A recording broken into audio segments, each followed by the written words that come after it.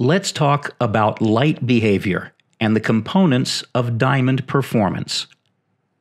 Depending on how it was cut, light entering a diamond will either reflect and return to the viewer's eyes or pass through the bottom of the stone as leakage or windowing.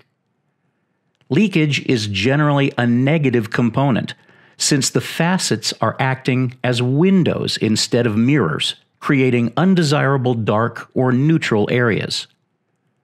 Light returning to a viewer's eye may be perceived as white brightness or as colored flashes known as fire. Dispersion within a diamond separates white light into its component colors so that light entering a diamond exits as dispersed fans of color. If all colors enter the pupil at once, the human brain recombines them and the fan is seen as white brightness.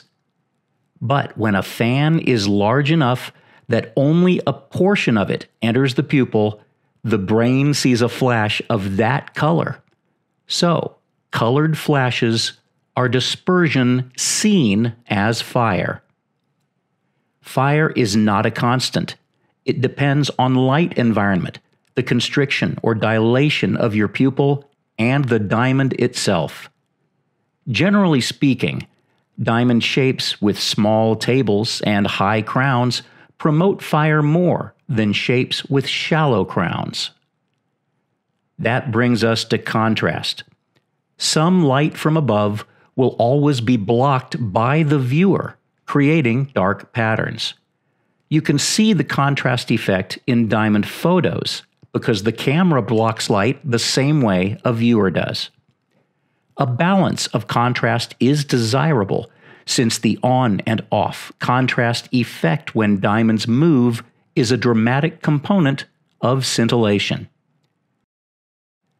These are the positive beauty components of light behavior. Well-cut diamonds display brightness or reflections of white light, fire or dispersed light seen as flashes of color, contrast, which is the arrangement and dynamics of bright and dark areas, and scintillation, which are all positive components seen when the diamond, viewer, or light source move.